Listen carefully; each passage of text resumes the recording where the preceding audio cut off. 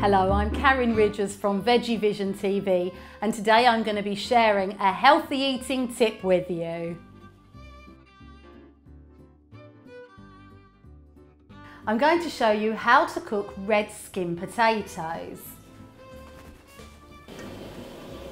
Now, you might be asking, what is the difference between red skin potatoes and white skin?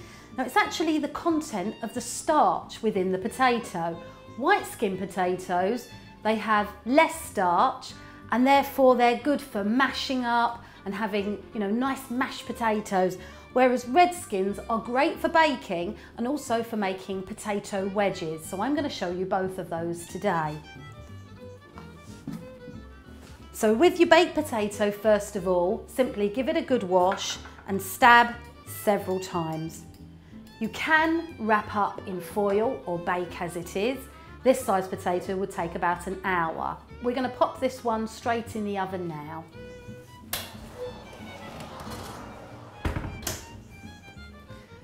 With the potato wedges, simply the best way is to slice straight down.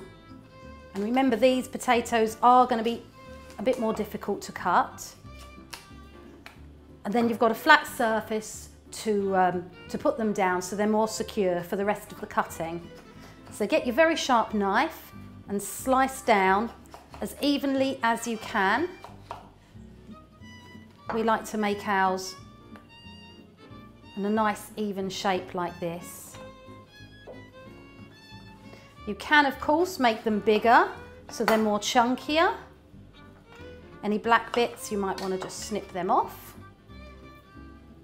Or cut them into this shape and then slice down, if you see what I mean. So they're a bit more wedge-like shaped.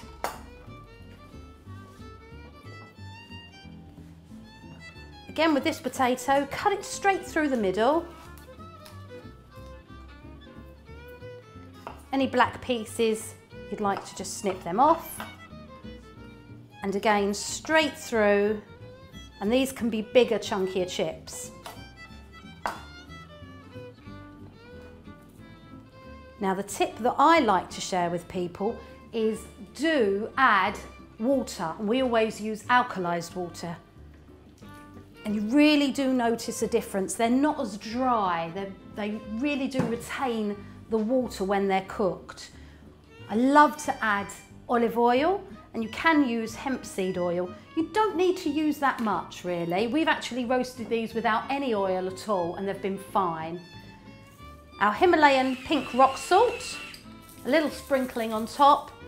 You can add some garlic, you can add some balsamic vinegar. Try different things and see what flavours you come up with and what you enjoy best. So as you can see, there's a good centimetre or so of water in the bottom of there, so don't be afraid to add too much water. We pop these into a warm oven and we check them after about 20 minutes.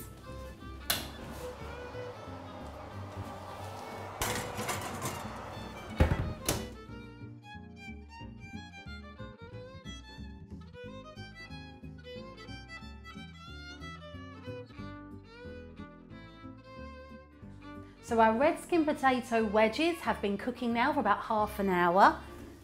We check them halfway through. Do remember to turn them halfway through as well. And they are looking lovely and golden. It's really nice to keep the skins on. You can peel them, but I really would prefer to keep the skins on. These are really good served on the side.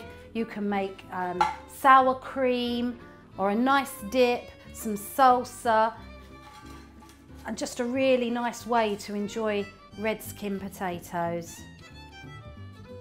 And our baked potato will take about 15 minutes longer than our potato wedges. So now we're going to take out our red skin baked potato.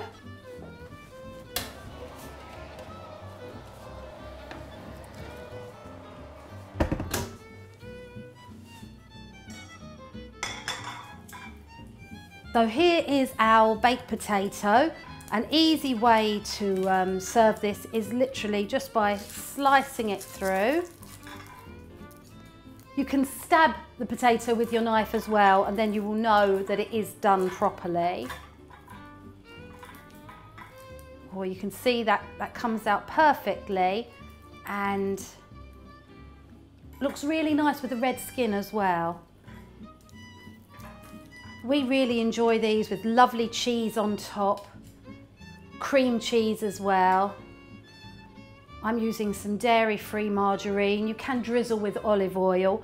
Another tip, what I love to do is to scoop all of the potato out, mash it up, and then pop it back in. You can mash it again with maybe some onion or some cheese. And there we go.